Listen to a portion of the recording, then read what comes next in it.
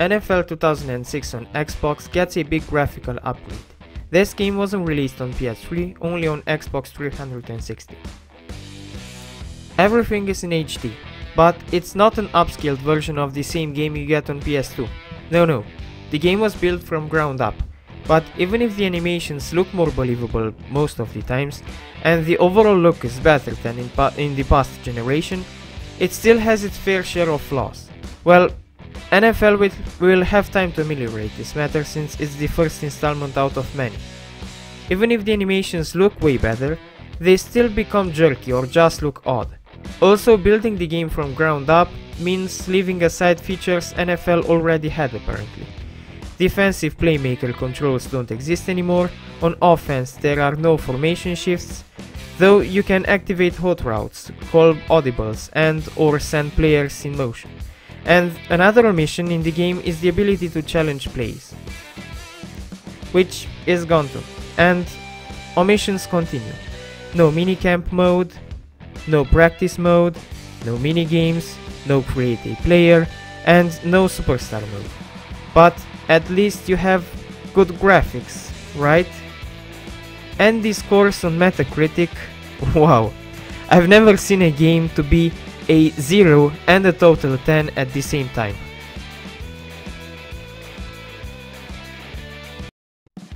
In Madden NFL 2007, they upgraded the hit stick right analog system into the highlight stick, and they added a new feature, the lead blocking control. And this feature, combined with the other one, makes you feel more in control of the game, and in some parts even makes the game seem more realistic. You also get a NFL Superstar Hall of Fame mode, where you start as a nobody and turn into someone recognizable. This one too is a very solid game. Madden NFL 2008 is the first Madden game worth buying for your PS3 or Xbox 360.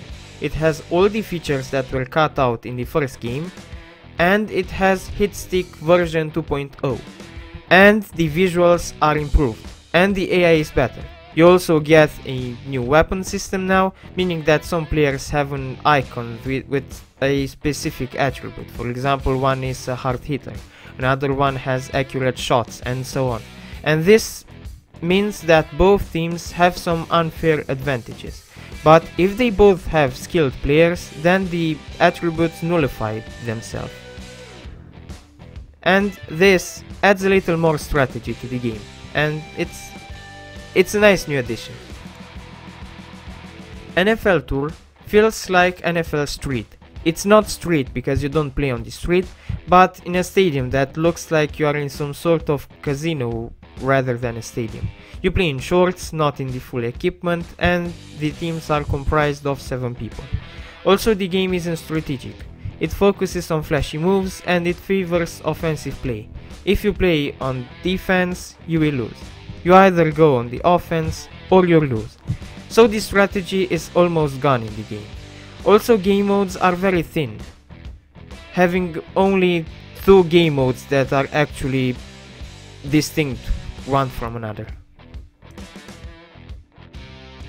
Madden NFL 2009 brings a new commentator, Chris Collinsworth, and now the game tells you where you make mistakes, so that you can correct them. The game is the best one to learn how to play Madden, as it's very user friendly, telling you what you do wrong. In rest, new additions are the buff plays, that let you view your play and then display fake routes to mislead your opponent.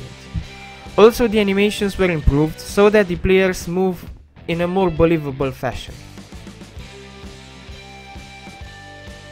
NFL 2009 Head Coach is a game I couldn't get my hands on, so I can't review it. But just know that it's a strategy game, a manager game. You have the ability to sign and trade players, scout, draft prospects, call plays, and perform just about every other task that you can imagine a coach is responsible for. Madden NFL 10 brings us innovations, an online franchise mode, and the new tack system, which consists of better gang tackles. This new system makes the game more realistic, but still, solo tackles are easier to dodge than in previous games. Also, there are more background little details that make the game a feast. Like coaches yelling at players or seeing fans in the stadium do all sorts of fan stuff. Also, the passing system has been improved in the game. But the little details might annoy you at times because you just want to play your game and are forced to skip or to just watch many people doing normal people stuff in the stadium. In Madden NFL 11, the AI is a little better, the animations are better and the commentary is better. In rest, in what the game modes are concerned, they are the same as last year. Madden NFL 12 has slight improvements in presentation. It has a new lighting system, 3D grass, a new broadcast camera and new player animations. Also in gameplay there is the player trait system, meaning that each player has different personalized stats, so that they perform different on the field. But overall, even with these improvements, it feels like the same experience from last year. It's not a bad thing though, considering that Madden is already a monster experience. NFL Blitz is an arcade game, so the game is more silly. Everything is exaggerated.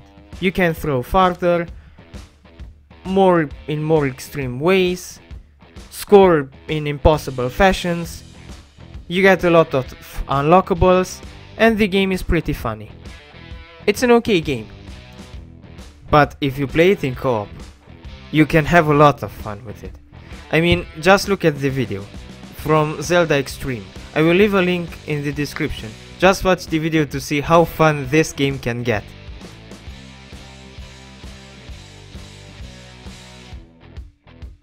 Madden 13 has a new career mode, the Connected Career, which is better than the franchise mode because it gives you more options. In Rust, the graphics were improved and there are new animations, and the physics are also improved. Because this year marks the 25th anniversary of Madden video games, instead of the natural title of Madden 14, they've chosen something more commemorative, Madden 25, and you can see the commemoration part in the retrospective trivia from the loading screens. The Connected franchise now has a new mode, called Owner Mode. Ultimate Team, the trading card game, has returned. In Rust, everything is improved, aside the commentary that still needs improving, just like in all of the games.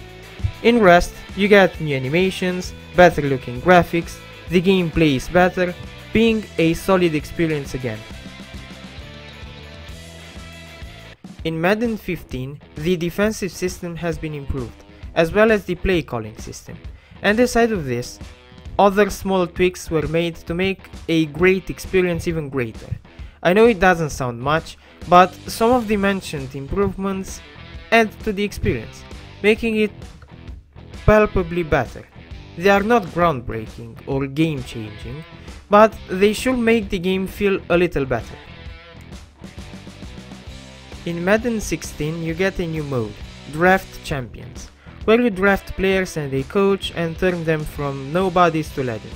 In Rust, there is a better, more simplified passing system, and it has new animations so that now you get less weird animations like those not so realistic player limping animations.